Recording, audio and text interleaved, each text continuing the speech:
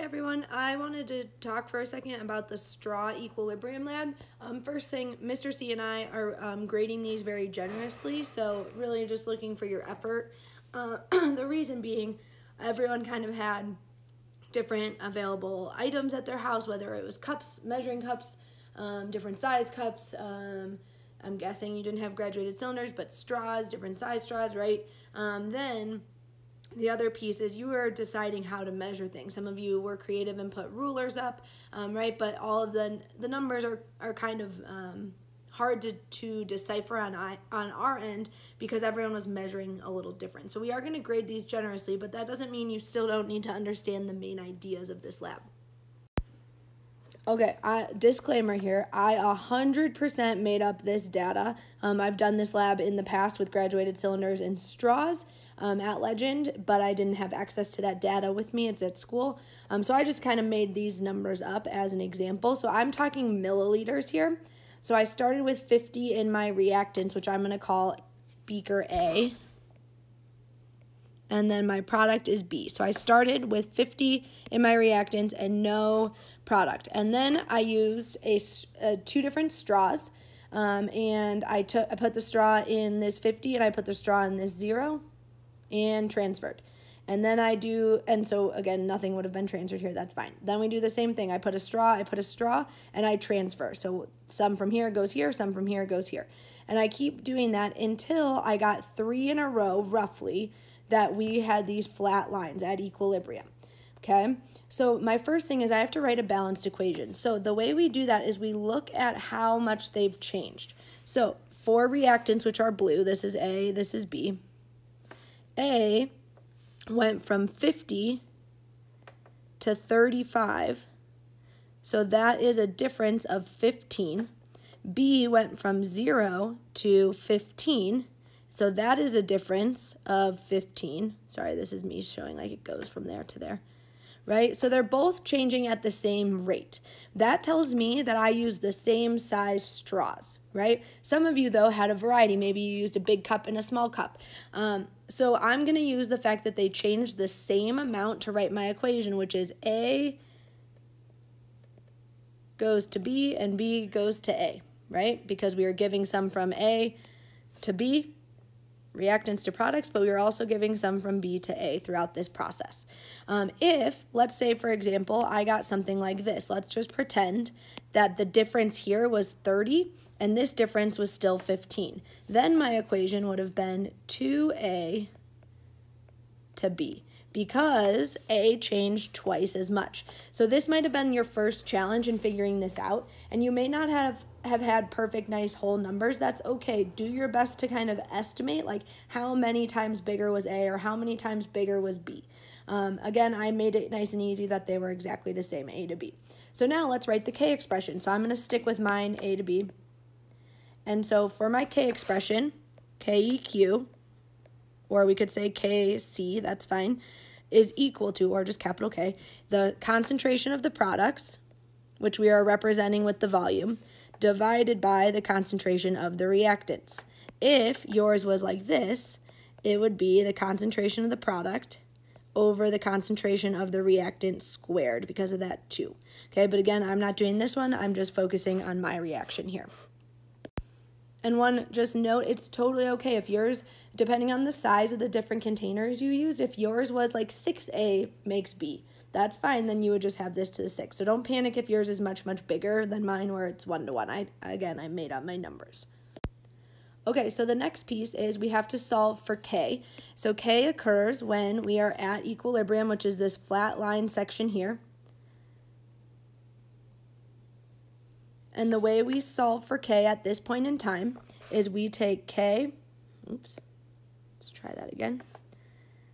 K is equal to, I'm going to take A at equilibrium, which is, I know it fluctuates a little bit, but it's most steady at 35. So I'm going to take 35 over, and then over here for my reactants, we were at 15. And I don't need to square any of those because of my K expression.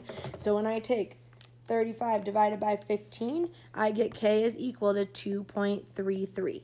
And just a reminder, because K is bigger than 1, that means the products are favored at equilibrium.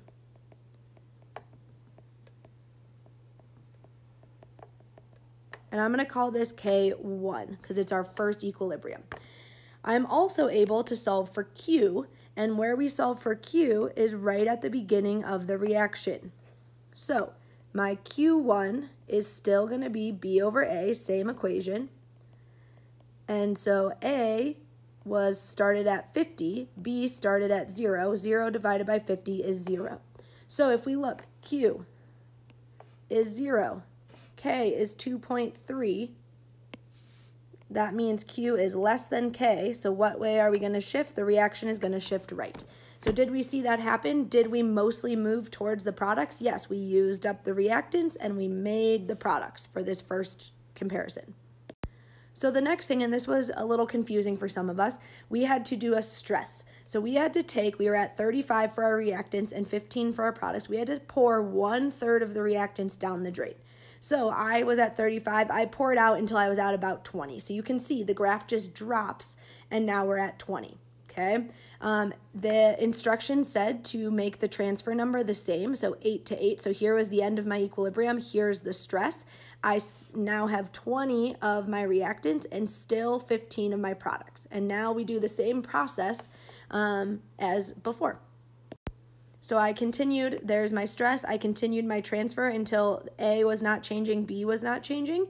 And so now let's do the same thing. Remember, for my particular reaction, Q is equal to B over A, and K is equal to B over A. So it's always the same equation, it's just the numbers that we plug in. So let's do Q first. Q is going to happen right at the stress. So Q is equal to, we had, this is A, this is B. So B over A, we had 15 over 20, 0.75. Now let's do my equilibrium right here, right, flat line. So we're going to use those numbers. K is equal to, B was at 10, A was at 25, 0.4. So if we look in this situation, Q is bigger than K, and when Q is bigger than K, the reaction is going to shift to the left. Did we see that happen? Did we see my reactants increase? Yep, they went bigger. And my products decrease? Yep, that got smaller. Additionally, think of Le Chatelier's principle. Right, here's my reaction. If I increase or if I decrease the amount of reactants, which we did, we poured out the reactants, the overall reaction is going to shift to the side that we reduce the amount, or the amount of reactants. So we lowered how much reactants we have. That's going to cause the reaction to overcompensate and shift left. Okay. Ideally, this K should be the same as before, and I believe before it was 2.33. Obviously, I made up my own numbers. You were making up your own measuring system with rulers and whatever creative thing you could come up with. So don't panic if your K is not exactly the same for each equilibrium, but the idea is that the ratio of this K here, the ratio of reactants to products, should be equivalent to the ratio of this. Obviously, that is not the case here, but again, I made up these numbers, so don't panic if yours is not either.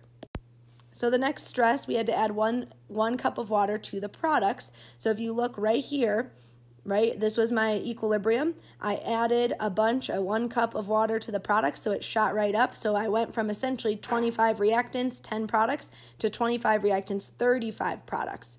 So then I continued my process. So don't forget,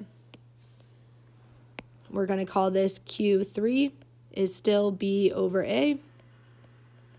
K3 is still B over A. Notice I use the same thing every time. Unless you're switching cups and straws mid-experiment, it's still the same equation.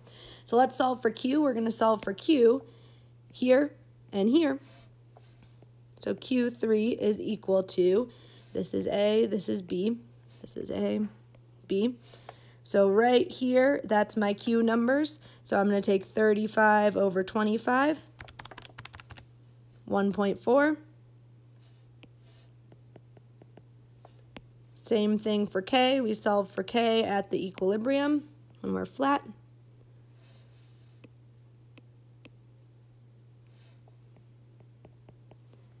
So we are going to take these numbers, 21 over 39,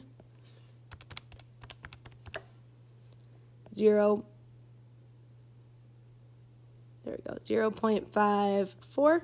So in this case, Q is bigger than K, which means we are going to shift left. And let's look at our reaction again. Le Chatelier's, A to B. If I increase the amount of product, we're going to shift away from that to overcompensate, so that confirms we would shift left. All right, last one, pour a large amount of water from the fuller container to the other one.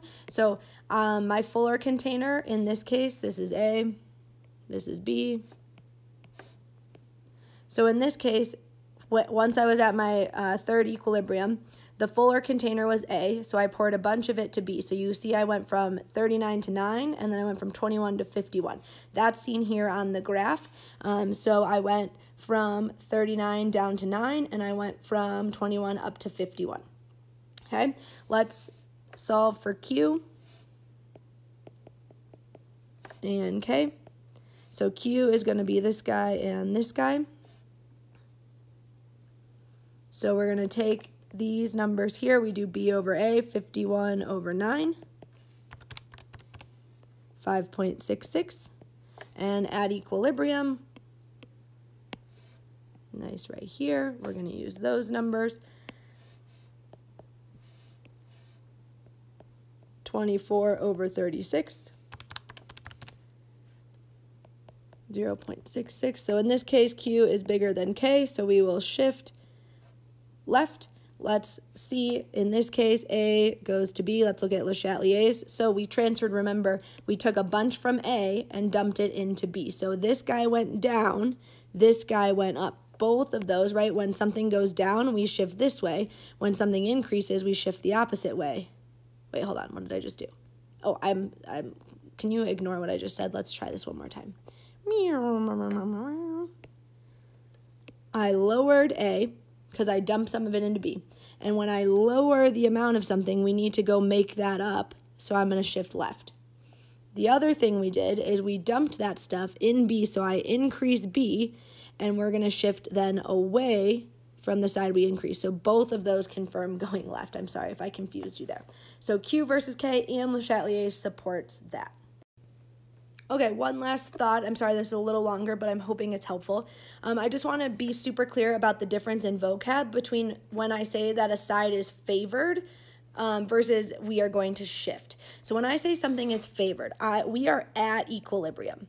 Remember, equilibrium does not mean equal amounts. It means the rate of the forward is equal to the rate of the reverse, so you shouldn't see much change, right? We saw a little fluctuation, 35, then 36, then 35, 35, 35, right? That's okay.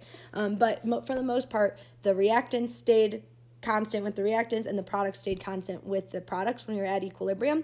And so when I say something's favored, I'm talking about if we say K is bigger than 1, and because K is products over reactants, so if I'm bigger than 1, that means products are bigger.